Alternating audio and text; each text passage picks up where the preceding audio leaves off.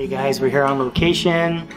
Everything's happening. We're so excited. I just want to say a quick thank you to everyone who supported us and trusting us and believing in us, and we're really creating something special here, and I'm really happy that we're able to do this together, and I really think it's going to help just connect with like a younger crowd and just really get our message across. And you know, our community is pretty quiet, so the more we can do and raise awareness, the better.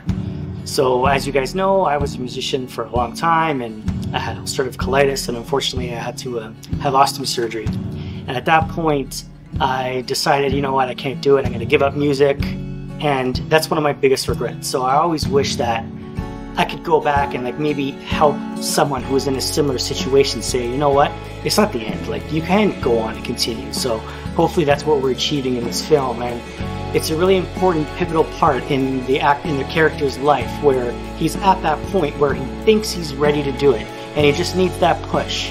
And that's why the character Isla is there, and she's the one that sends him over the edge and tells him, you know what, you can do it. And then in the end, it's just a beautiful film. So I'm really excited for you guys to see it, and hopefully we can catch Mike. He's on stage right now performing. And again, thank you so much.